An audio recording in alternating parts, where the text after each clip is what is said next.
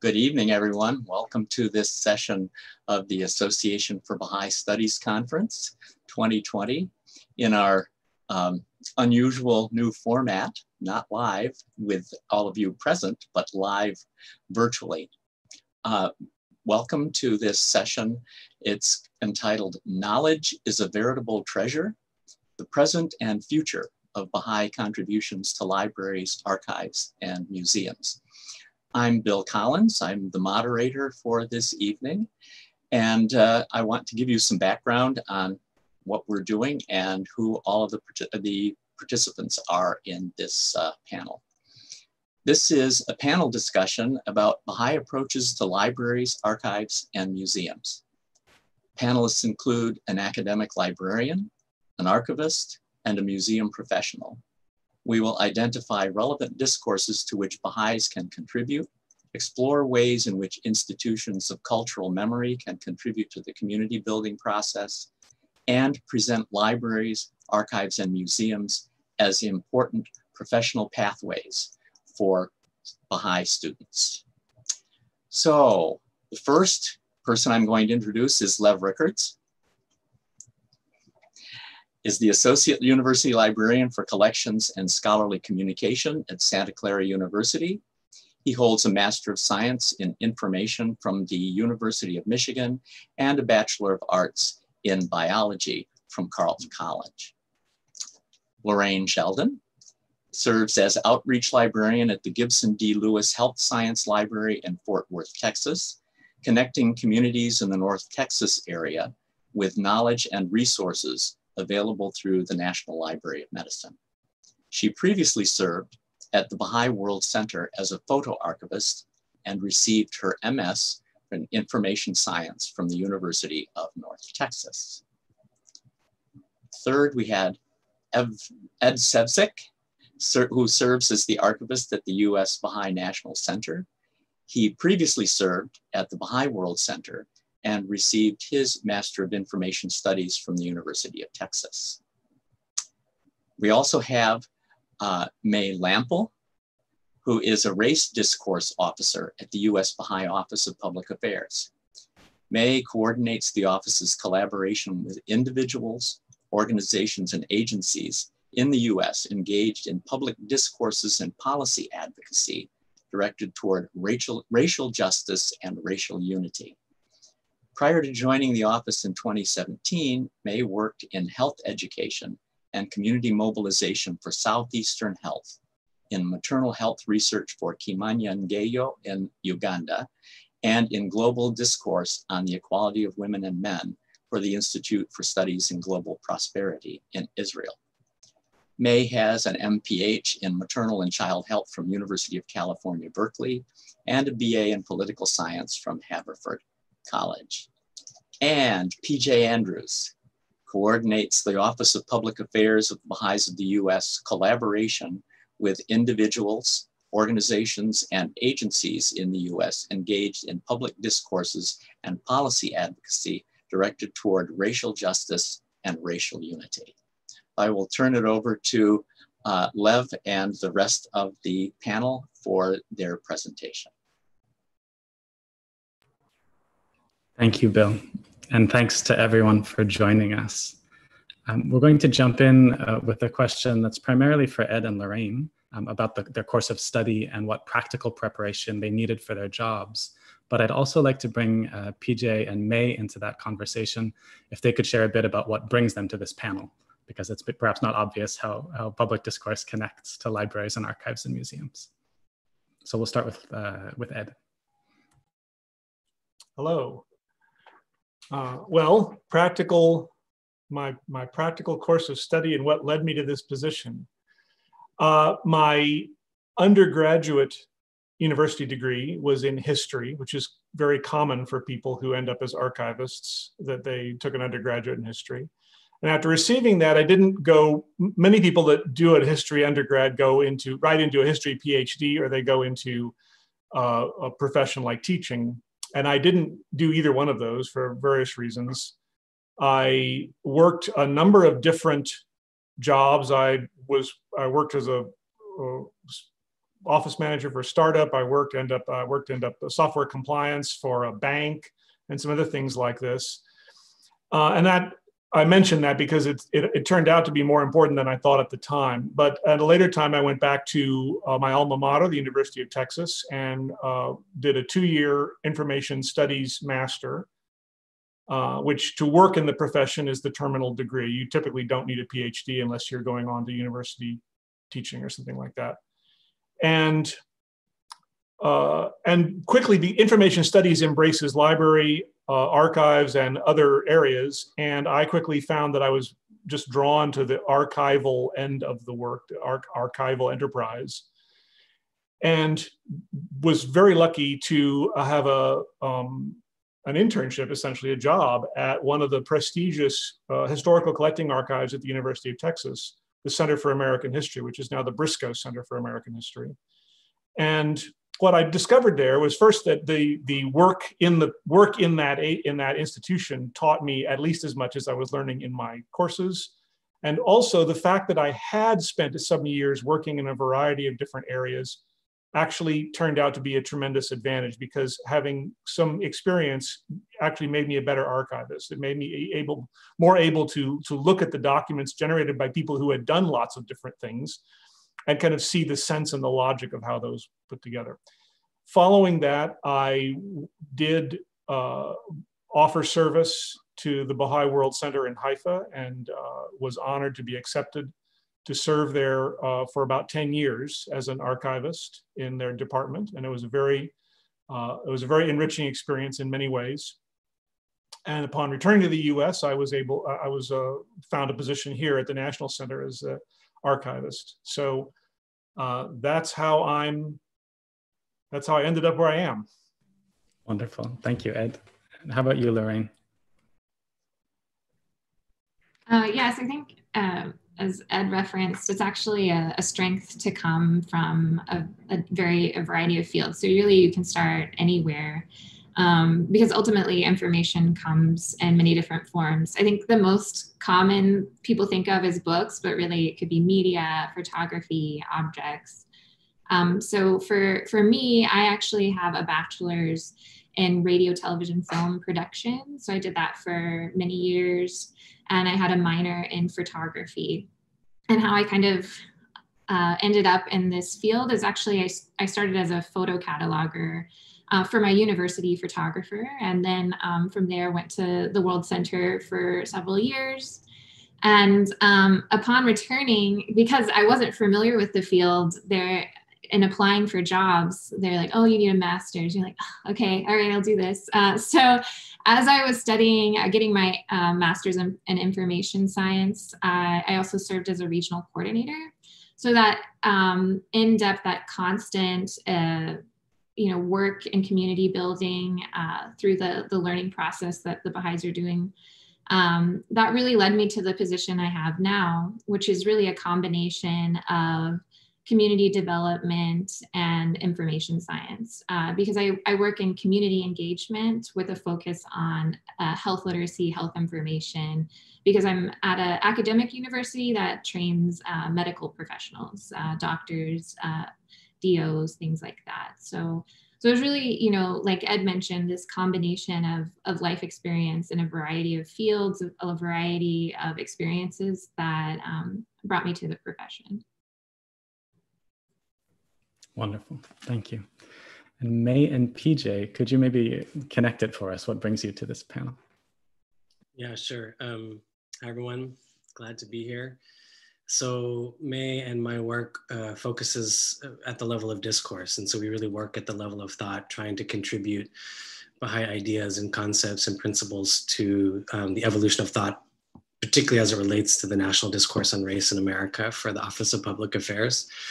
And early on in our time working, when we came on in about November 2017, we were thinking a lot about the question of narrative and conceptions of history. Actually, the early part of the March 2nd, 2013 message to the Baha'is in Iran, in sort of laying out the Baha'i vision of global transformation, emphasizes conceptions of history very early on, and what is the Baha'i conception of history. And so we were thinking that actually in the discourse on race, a lot of a big strand is the stories we tell each other, with stories we tell ourselves about race, and how that can have a really powerful role about understanding who we are, and can also, and traditionally has been told sort of in a framework of contest and conflict that furthers conceptions of us and them. And so we were really interested in what role history could play in helping us envision a future of America that is free from racism, but also reflects oneness, our inherent oneness, but also our diversity, the unity of and how we express unity and diversity. And so we started to engage historians, museum archivists, librarians, who were telling stories and narratives, weaving narratives about race in history, in sort of historical narratives about race. And we've actually been able to convene that group a few times and have developed sort of a concept note that guides the way that we think about our engagement with that group of professionals. And so and one of the people we actually worked with at one point was Lev. And so that's how we ended up on this panel, and we probably will share our experiences and insights that have been generated by working with that group of people from different professions.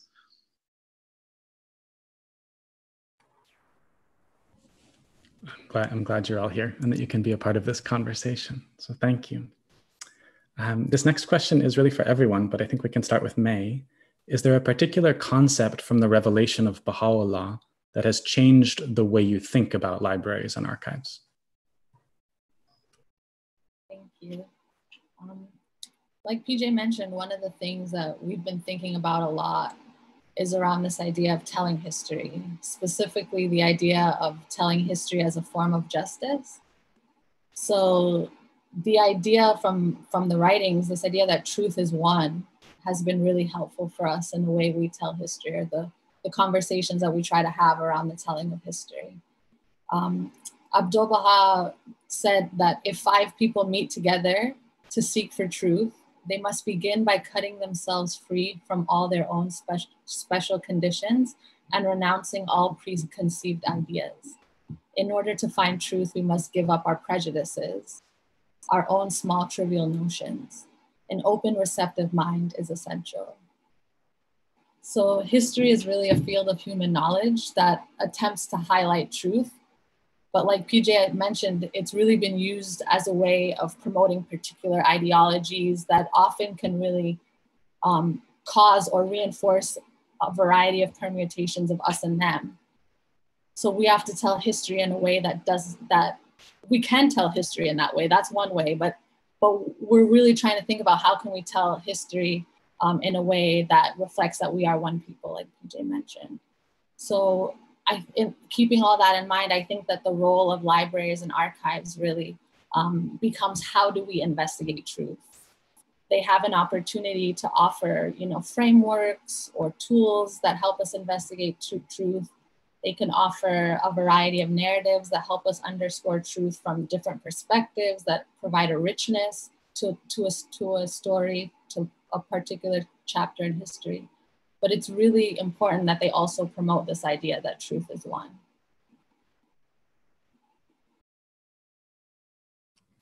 And Lorraine.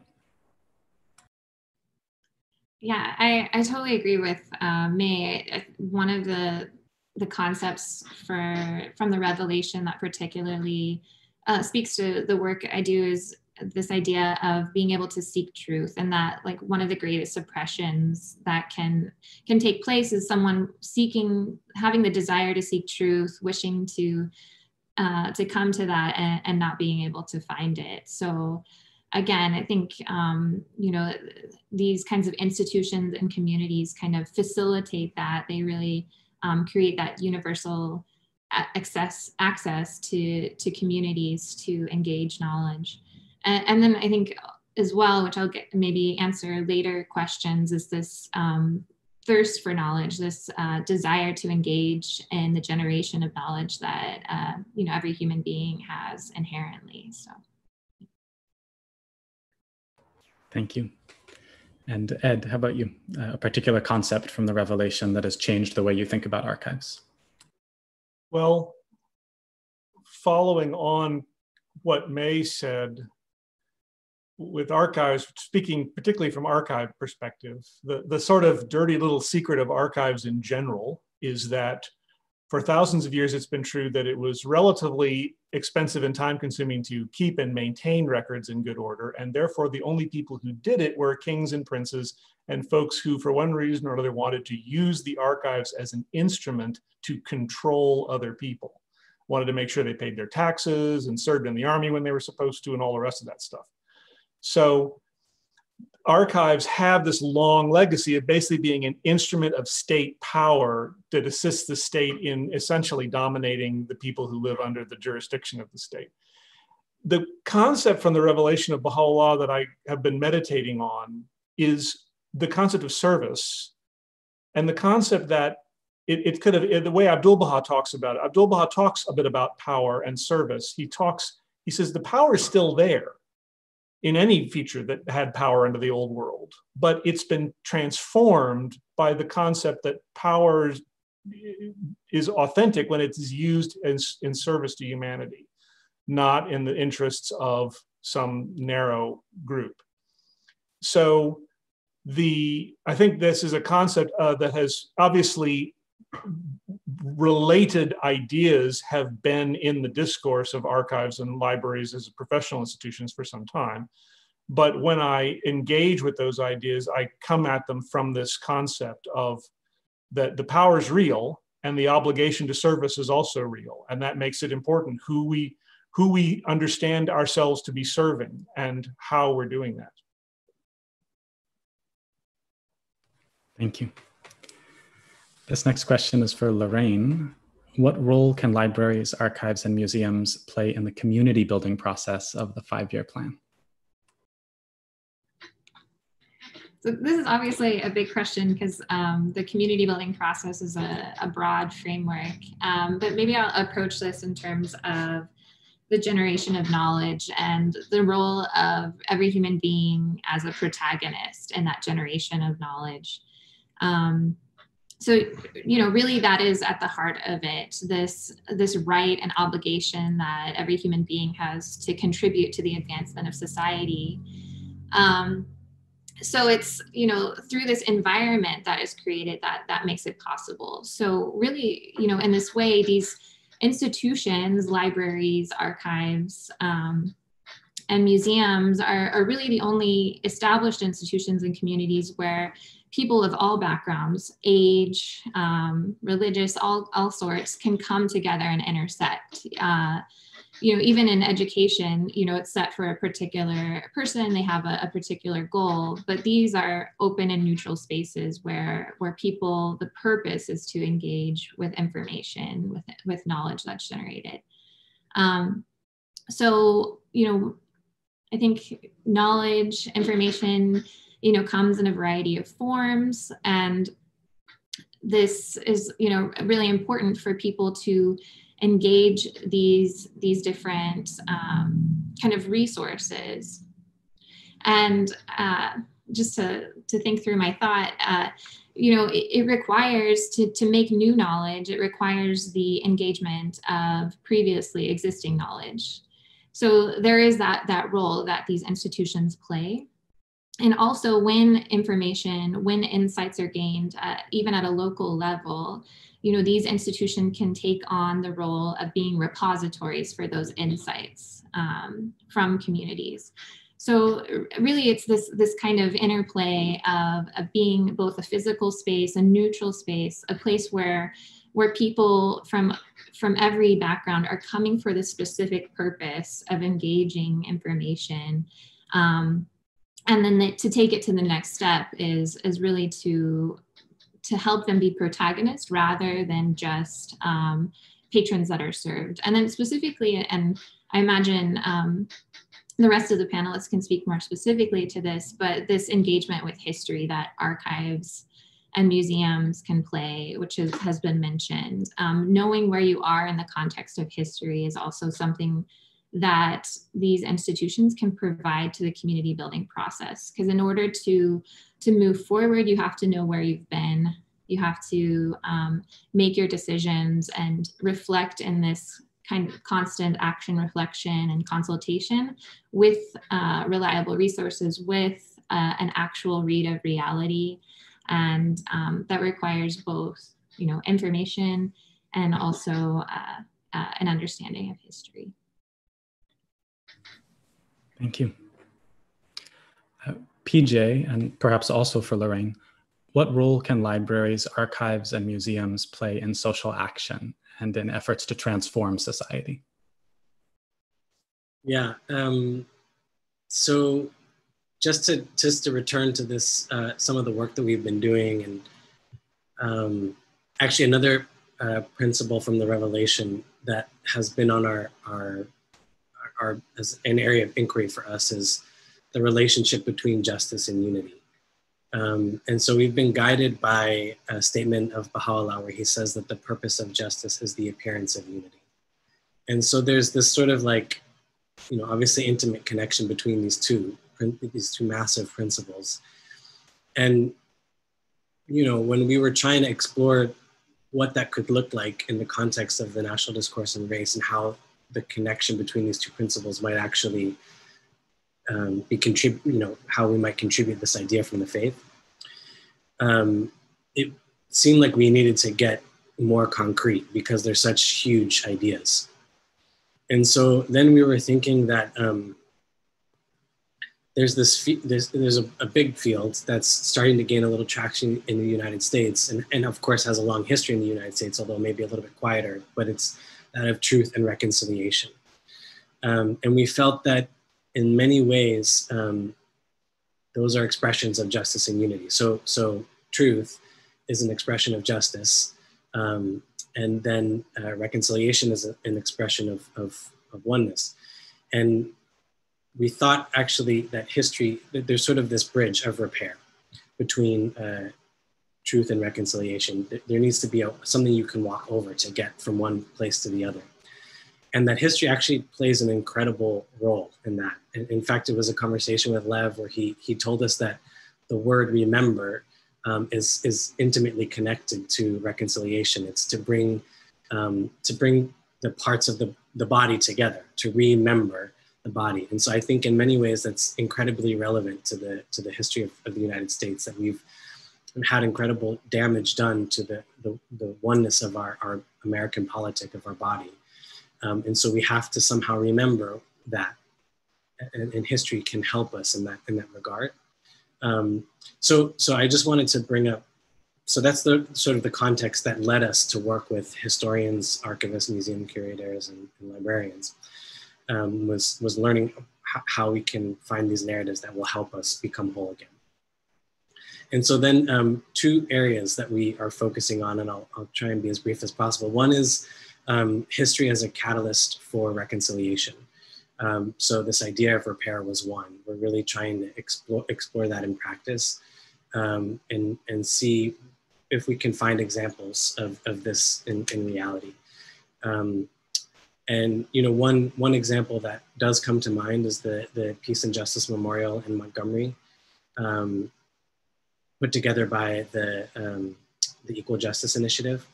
And really what they've done is they've created a story of how they can say how slavery hasn't ended, it's evolved. And they tell an amazing story. And then they take you to a monument place, a place where you can really reflect on the impact of the legacy of the lynching of African Americans between a certain period of American history. But then they also try and create a dialogue around that history. They don't just end with remembering. They actually try and create, at that center, they have a conversation discussion space that is open to the public for a conversation. But then they also have taken this model and connected it nationally. So if you are able to find a lynching that happened in your community, if you can do the work of bringing together the people in that community to understand that history, they will sort of send you a monument and have an installation in it, and it basically furthers a conversation towards reconciliation, which is very profound. And then the other area is the idea of history as a means for transformation. And one of the people that we work with is at the Georgetown Slavery Archive, and he's also a history professor there. He's white and Jewish, and he's basically dedicated his life to the history of teaching the history of slavery, and also developing the slavery archive at an institution. And he was telling us that his journey is that he was able to, through his study of slavery over time, and as he got closer and closer to the primary resources, to those artifacts of slavery, as he sort of was able to become exposed to the brutalization of that history, he became transformed. He became a champion of racial justice and really wanted to tell a different story of American history that many people don't know. And so he's sort of dedicated his life to that. So it made us think that actually history can be a really powerful tool for transformation. And so we're trying to see, especially for people who maybe parts of history they don't feel or see themselves a part of, or communities that they don't see themselves a part of, but as they learn that this is part of our collective history, our collective heritage, then they transform their outlook and become something different.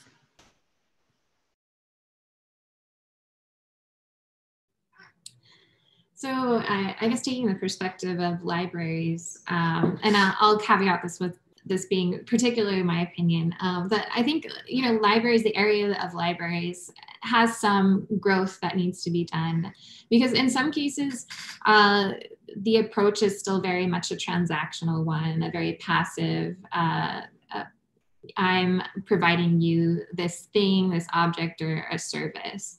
And it's not really, hasn't always become about engagement or building something. But regardless, I'll maybe speak from the perspective of my current work. So my position, I'm at a medical library, but my position is exclusively outwardly oriented. So my perspective is really to focus on the generality of the community outside of faculty, staff, and students, and really help build health literacy. So building capacity within people of the community to locate, evaluate, and apply the knowledge that they engage with, really to build the health of the community and help individuals, apply this capacity and share it with their family and their friends. So in a way, something that, could be just transactional of here's information and very passive, we're taking that and creating a more active role, giving someone a power to do it themselves, to share it with other people, and really build healthier communities with others. So I think that's a strength. And particularly with working with public libraries, in my work, they have natural community neighborhoods, they have regular patrons. So as we build this kind of consciousness that the library can serve your health information needs, they can really be a service in that way. It becomes a place where people can have a conversation about that. And, we've even done particular projects where we talk about DNA health and genetic health, and people walk away not just knowing information, but recognizing that now they have a responsibility to contribute to the discourse around this, because it is such an emerging field of precision medicine and things like that. So in that way, libraries have this role as informal educators, and they're starting to really grow in this way and move beyond the traditional concepts that people might have about them. Thank you both. So now for everyone, and maybe we can loop back around to Ed to start us off, what are some of the relevant discourses in librarianship and archival science to which you have or would like to contribute?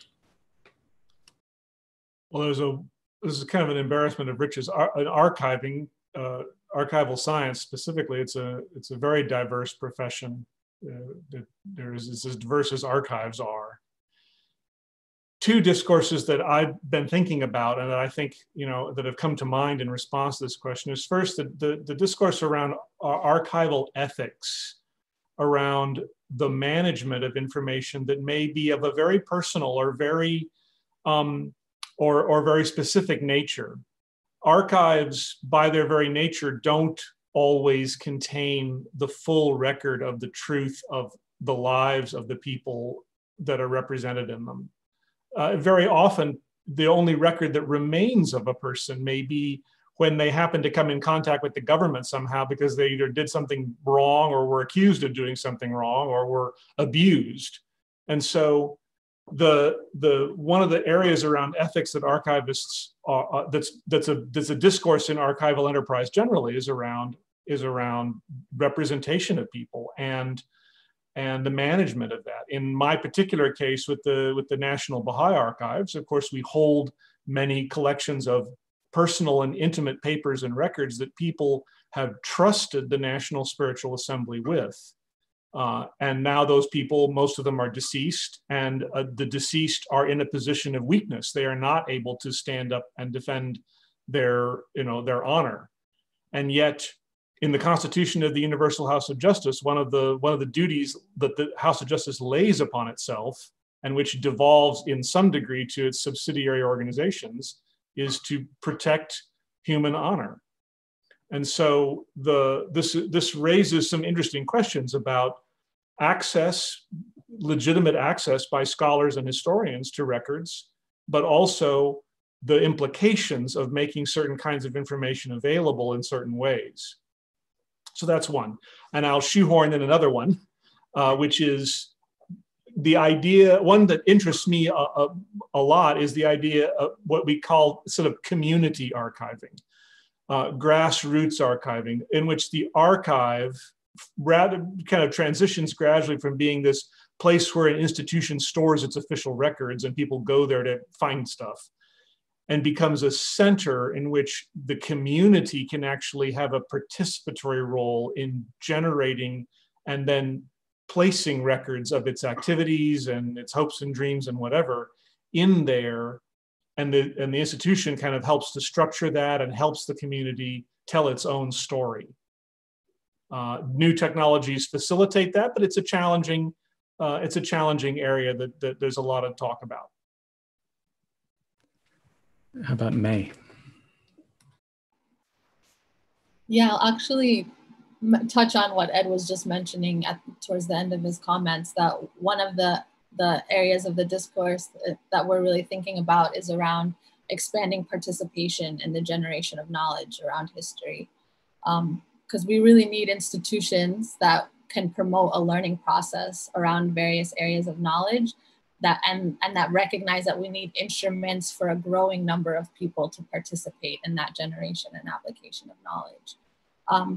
I wanted to give two examples actually from institutions that we have been collaborating with. So one is this archives at Georgetown University that PJ had mentioned before. They have a slavery archives because the university, the founding of the university or the growth of the university was really based on the selling of 272 enslaved people. And as part of the university's attempts to reconcile or reckon with its history, it has started this archives. And originally the majority of the archives was made up really by records that were the records of people who owned enslaved people. So they were things like bills of sale, they were records of ships, there were baptism logs, because Georgetown is a Jesuit university, or founded by Jesuits, that is. And because of their work around trying to reckon with their history, they've been really reaching out more with the descendants of these 272 enslaved people. And they've started to bring in their stories much more into the archives. So they have bills of sale, they have certificates of freedom, they have interviews with the descendants, they have more profiles of people who have been enslaved. So we're really seeing a shift in who's able to participate and whose stories are told in this archives, which is really exciting. And then another sort of smaller example is in DC, there's a museum, the Anacostia Community Museum, which is actually a Smithsonian museum, but it's also a community-based museum. So it has federal funding, but it's really located within a particular neighborhood in Washington, DC. And one of their recent exhibits was called A Right to the City. And it focused on 6 neighborhoods in Washington, DC, and looked at 5 decades of evolution in those neighborhoods and individuals that contributed to shaping them, and community organizing and civic engagement that was happening around housing, transit, and education. And at the end of the exhibit, actually, there was a telephone booth that was allowed people who were visiting, many of whom are community members who experienced this history, to actually record their own stories so that it allowed them to be a part of the exhibit. So those are just sort of small examples, but really thinking about how we can draw more and more people into the telling of this history.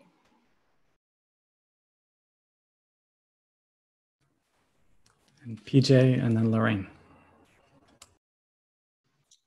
I don't have too much to add. I'll just underscore what Lorraine said at the beginning about the power of expanding conception of who is able to participate in the generation and diffusion of knowledge in this area. And just I was thinking about this statement from the, I think it was the May 3rd, 2018 message from the International Teaching Center, where they talk about how cluster agencies are developing capacity to tell the story of their cluster as it unfolds. I think we can just see the future, like the ability to contribute to the development of narratives, like starting to emerge even at the very, very local grassroots. And then, you can even imagine that capacity of documenting and writing the unfolding story of a cluster, starting to be embedded in like junior youth groups and study circles, telling the story of the community that's emerging around those activities.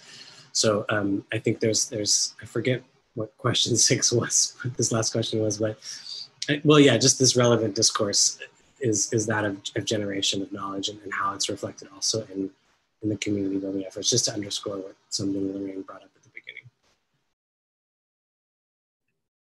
beginning. So I think, as I mentioned before, on the day-to-day, I'm obviously thinking about the discourse around, shifting librarianship, not just to being transactional, but to really thinking about being as a facilitator. Libraries are facilitators of these conversations in communities and really working on building capacity. But I think also a really relevant area or discourse that we're hoping to contribute to is that of scholarly communication. This is a conversation particularly that happens a lot in academic libraries, like university libraries.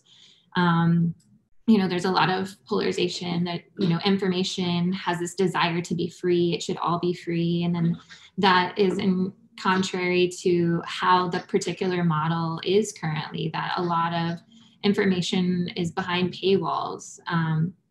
And I think, particularly from the health perspective, when you think about physicians needing the most recent information about particular diseases, how that feels unjust in a way that, we want professionals to have the most up-to-date information and how we can, make that possible, like striking a balance. So there's definitely transactional models. There's models right now for how information is sold or available to the general public, how it's accessible to only academics. There's it's a large, expansive conversation, scholarly communication, open access, that requires a lot of thought, and it intersects a lot with just information, intellectual property as well. So it's fascinating. Wonderful. Thank you all so much for sharing these thoughts. I think with the help of our chairperson, we're going to open it up for questions now. So for those in the audience, if you haven't yet figured out how to do this, I meant to mention it earlier. Scroll down in your browser and look for the Add Comment button and click on that, and you can send in questions. I just wanted to sort of add to something that I see that the panelists are talking about is libraries and archives and museums aren't merely about preserving yesterday's history. They're also about using that history to generate new knowledge and new experience. And this is, I think, at the heart of what is being discussed here. So there are a few questions up now, and the first two are kind of related. So if you don't mind, panel, I'm going to give you both questions at the same time. It's a perennial question that librarians and archivists and museum people get. With propagation of digital technology, what is the role of libraries in the future? Then the second is, I worry that the transition to online-only sources of information that have traditionally been preserved on paper will hamper the research of Baha'i researchers in the future. Any thoughts? And I think these are two related questions. So please, I look to the panel here and It certainly seems that our audience is very wise. They knew to pose both of these questions at the same time. I'm sure others on the panel will have a lot more to say about this, but I'll just mention that libraries are certainly already deeply engaged in digital collections, libraries and archives, and to an extent museums, although it's a bit different. Certainly in the university context, an academic library is providing a great deal of online resources. Many of the traditional academic journals and even scholarly monographs are now provided as ebooks and as PDFs through a variety of platforms. And actually a lot of the budget of a university library is used to pay the subscription fees and the paywalls that Lorraine was mentioning. And then when you turn to the university archives, there's a great deal of effort to digitize manuscripts and digitize other material and make them available and increasingly findable on the web. But I'm sure others will have more to say. I think you addressed maybe the academic, since I work with public libraries, I might mention that libraries, again, this idea of information, it goes beyond just a book, right? So the internet is obviously a huge part of access to information. So when you think about, for instance, the recent pandemic, libraries have this ability to check out, for instance, hotspots, to provide that access to information. There's a lot of communities that are on the other side of the digital divide. They don't have the access that everyone has necessarily to things we might take for granted, just having a computer, having access to information. And I think also for particularly public libraries and also academic libraries, there's a community around this physical space. And while digital, connects the world, there is still a place for local. And so besides just providing access to digital technologies and information, there'll always be a space locally to engage and be together. And I think, especially at this time period in our lives, there's just a thirst for social interaction. And I don't think that'll ever go away. Lev and Lorraine have talked eloquently about these wonderful contemporary roles of libraries and archives as spaces of collaboration and access and bringing people in and creation of knowledge. And I'm going to now go against all of that and talk about the old traditional antique role of libraries and archives in this area, which is preserving stuff and just keeping it and making sure that it persists into the longer term. And the first truth that I believe, I don't know if I could cite a source on this, but I've certainly picked it up from a wide range of experience in this profession, is that the primary, all the problems with digital technology, well, most of them are actually new versions of old problems. And the central old problem is that records don't disappear because their formats become obsolete and unreadable. They disappear because people throw them away. Most records have always, and books and everything else has always, the ones that have been destroyed, the vast majority of them, it's because of institutional failure. Whoever was keeping them just stopped functioning and the thing was thrown away.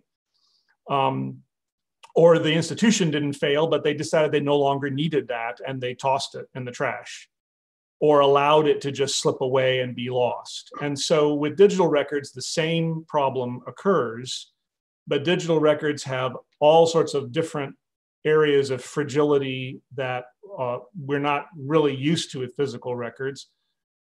One of the most important is that digital information can be distorted in ways that it's hard to perceive. You can call up a digital document that you've had in your digital storage, and in fact, what comes up is only part of it. Maybe it lost its footnotes or something like that, but you don't know because you don't know what it was supposed to look like. And so one of the roles, so the answer in my approach to question number one on the role of libraries, obviously they have many roles, which Lev and Lorraine have just spoken to, but one role is as an institution performing the function of ascertaining the authenticity of the material that they're providing to the public. And that's another role that archives have as well. It's not just that we provide something, it's that we're supposed to. I mean, obviously this is a struggle and a challenge, but our institutional capacity is partly supposed to be to ensure that what we can say what we are providing, and that it's what if we said we provided this same thing 10 years ago, that it actually was the same thing. Now, just briefly on question two, it's interesting that the questioner mentioned the transition to online only sources, because that's actually distinct. Online only is a distinct type of digital information. It's not just digital versus paper, it's online, which means it's maintained by somebody else that gives you access to it and could take that access away at any time. If they fail as an institution, or if they just decide they no longer want to give you the access, or they get careless, or a building burns down, or whatever. So not only do we have the problem with things being digital as such, and there's issues with just preserving and maintaining digital records on their own, there's also this, that you're in a relationship with a provider of the records. And so that relationship becomes a very important thing to think about and to maintain, which is why libraries spend quite a bit of resources to have relationships with the purveyors of these various information resources. You know, my alma mater, the University of Texas, had a relationship with a journal, a big scientific journal of some kind, I forget what it was, and the journal went out of business. And these were in the days when there was no recourse for that. They just suddenly went dark. The website disappeared. And the University of Texas said, we've been paying, you know, they called them up and found people and said, we've been paying you thousands of dollars a month for this. You're not just going to go away. And so in the end, a truck showed up and they just unloaded cases and cases of hard drives at the loading dock of the Perry Castaneda Library in Austin, Texas, and said, here you go, take care of it. And so the University of Texas became the owner of this back issues of this journal. So these are, that preservation role is a serious challenge. There are ways of approaching it, and there's a lot of thought and discourse in the field about it. So it's not something I bet we're just totally lost, but it is a serious challenge. And the only hope I can offer, just to circle back to what I was saying at the beginning, is that in many ways, it's actually a kind of challenge that's been around for a long time, but it's just resurfacing in a new way because we're using this technology differently. That would actually be the kind of question that we could do a whole session at the ABS on, this whole question of digitization and what it means and so on. There's also a question about validating information held or submitted to the library. Is there a place for libraries to be involved in the peer review process, or to ensure the integrity of validation processes. I think Ed addressed that to a certain degree in terms of the digital things. Do any of you want to address anything with that? So we have 3 more questions that are coming after this, and I think we should allow some more time for them. And I don't think there's so much experience there, but perhaps a brief comment would just be that libraries participate in that process in 2 ways. Librarians as scholars, as those who are tenure track or have something akin to a tenure track, need to publish. And as such, there are journals in librarianship and in archival science, and librarians and archivists are often called on to serve as peer reviewers in their own discipline. And then there is a bit of a movement related to scholarly communication and open access that Lorraine mentioned for libraries to become involved in academic publishing, to assist in the publication of journals. And by extension, then let's say it's a journal about history, maybe a particular local or regional history. It could be that the library helps to facilitate the peer review process for a journal that they're directly involved in producing. Okay, I'm going to go on to the next question, which is about Abdu'l-Bahá's travels to the West and how he contributed to the eradication of racism and the unity of the races. And the question is, can the important historical phenomena, the first interracial Baha'i marriage and the unity feasts and others, be something that would be added to the resources at the National Museum of African American History in Washington, D.C.? PJ May. Yeah, I can start to answer this question and PJ can jump in. So actually, PJ and I have been developing a relationship with the Religion Center at the National Museum of African American History and Culture. The center has a longer name. I can't remember its full name, but they are basically dedicated to really exploring the variety of religious life among African Americans. So they're very interested in incorporating as many religious experiences as possible, including through original materials from different people of different faiths, including also narrative stories of African Americans, people of import, but it also doesn't have to be people of import. It could just be anyone who is of a particular faith and is African American. He also explained that initially when the museum started, they didn't have the center. So actually religion is sort of like kind of a little bit in places in the museum, but there's not really a focal point. And also in order to get an exhibit in the museum, that's like a long process. There's like, he explained it was something like a 10-year, they have it planned out for 10 years. So in order to see more new items actually incorporated into the museum is quite a process because they really have things planned out. But there already are, of course, well-known African-American Baha'is already exist in the museum. People like Elaine Locke and Robert Abbott, the founder of the Chicago Defender, just to give 2 examples, are already there. So I think that this is a process that we're engaged in, but to get into a museum with the size of Namak, that really takes time for them to introduce new exhibits. I don't know, PJ, if you wanted to add anything. Yeah, just that they are in the process of this center, I think it's the Center for the Study of African American Religious Life and Culture, is part of their work is collecting as much as possible information about basic Black religious diversity, the diversity of Black religious life in America. And so he has our contact there has a really cool job. He gets in contact with, because the main thrust of religion, as May was saying, is very limited at that museum. So it's either in the context of Christianity and the civil rights movement, or just Christianity in general, or the Nation of Islam.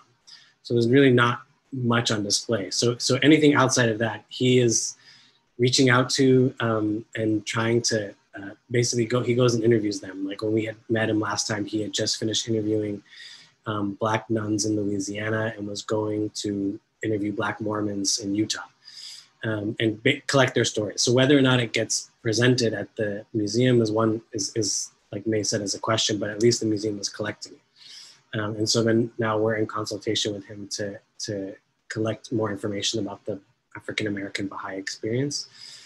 And so we hope that that can at least be in the archives. And then yeah, we work with a really creative historian archivist Baha'i named Lex Musta, who some of you may know. And we're working with Lex loosely to kind of develop a, maybe a Baha'i tour of the museum, so that if you wanted to, you could look at the museum through the lens of the African-American, through the lens of the Baha'i experience.